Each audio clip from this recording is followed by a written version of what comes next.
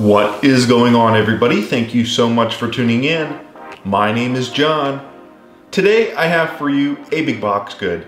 That's right, today we're going to be taking a look at the iPhone SE 2020 Walmart case lineup. I've got about 5 different cases in front of me, 2 from Blackweb, 1 from Walmart's generic electronics brand On, and 2 from Incipio. The Incipio cases were 2 of the most expensive. Actually, the Blackweb rugged case was the second most expensive, coming in at $19.88. The Incipio Dual Pro Pure was the most expensive case, coming in at $19.94. The Incipio Elan co-molded impact case was the third most expensive at $14.94. The Blackweb phone case, it's just a simple silicone phone case for the iPhone 6, 6S, 7, and 8. All of these cases, by the way, are for the 6, 6S, 7, and 8. And so today we're going to be finding out if you're going to be good to go or not, seeing if they fit for the SE 2020. Don't be thrown off by the fact that they say 6, 6S, 7, and 8. Reports have already hit the internet that the iPhone 8 is basically identical to the iPhone SE 2020. So without further ado, today we're just going to go ahead and clarify this ongoing discussion if the iPhone SE 2020 is different from the 8 or not by testing out if the cases from the 8 still work on it. So today we're going to find out if you are good to go in that department. And yeah, let's go ahead and get into some unboxings and take a first look at each of these cases. We've got 5 of them. Before we get into that, be sure to hit that like, subscribe if you want to see more content like this. Without further ado, let's go ahead and begin. The first case that we're going to take a look at actually is the clear rugged phone case with holster by Blackweb. This case, like I said at the beginning of the video, came in at $19.88. It is the second most expensive case here. All of these cases are under 20 bucks, by the way, but this one is a protective rugged case. It was rigorously drop tested to 15 feet, so that's really cool. What actually was kind of unfortunate, they didn't make a rugged case for the 11 Pro Max, just the 11 Pro and the 11.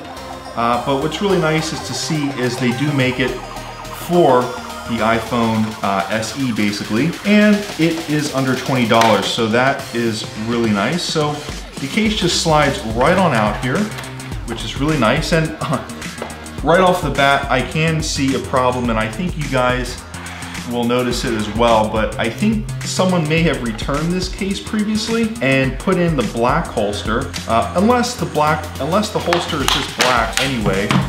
Really nice, hefty case so far, and really digging the durability of it so far. You get a really nice holster, which I like. It is in black, it's not in clear.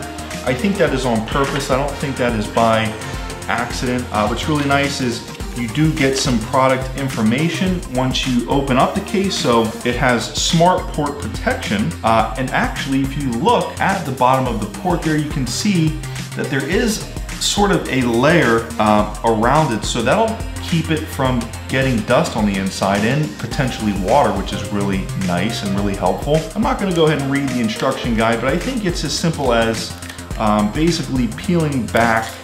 This is like a 2-layer case.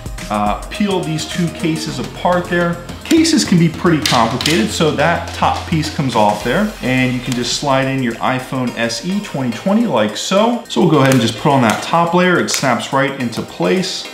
This is extremely protective. You dropping this will not have any effect on the device whatsoever. So far what I really like is the buttons are very tactile, they're very clicky. Sometimes when you mess around with cases that have this thick outer shell like this, they can either line up improperly and the buttons aren't as clicky and they can be kind of mushy, but no problems whatsoever with this Blackweb rugged case. And then we'll just go ahead and take the holster here, slide the phone down into it, and as you can see, you get a nice holster, which is really good for clipping onto your waist. Okay, next up is the phone case. It also is for the 6, 6S, 7, and 8 by Blackweb. This case was pretty inexpensive. It was, I think it was $9.88. It was the second least expensive case of the bunch. Let's go ahead and get into it. What's really nice is there's no tape to sort of give me a hard time here. Once you get all that junk out, it's just a simple iPhone 6, 6S, 7, and 8 case. If you guys remember from the Google Pixel 3a, it also came in a sort of purplish color. This is sort of an off-white purplish color. Definitely not feminine at all, but what's really nice is it does have this sort of felt interior. This is very similar to an Apple silicone case, just without the Apple logo on it, just what it looks like there. You know, it doesn't have the Apple logo on it, obviously, and what's actually really nice is there is some added protection at the bottom. So we'll go ahead and just slide the iPhone, and the buttons are a little bit mushy compared to the rugged case, but they still work. On, off. You do get a lay on the table design. If I want to go ahead and flip it over and lay it face down, you can. Really nice, as you can see, that it does fit perfectly well with the iPhone SE 2020. That is really good to hear. And you guys should be pretty much good to go with this case, and you should be pretty good to go with that rugged case as well. Okay, so we have the Incipio Dual Pro Pure.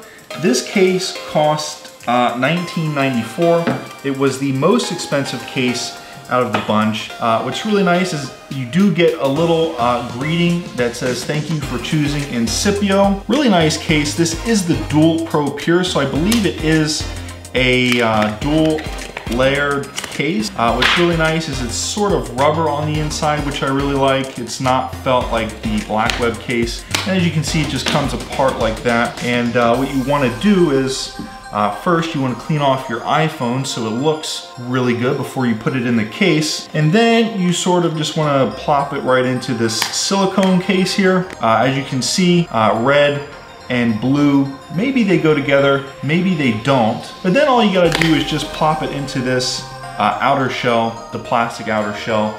And what's really nice is the buttons are definitely mushier on this case, but as you can see there, really nice design with red and blue. There you can see it in the hand, really well protected as well. But I will be honest with you, it does fit the iPhone SE 2020 well.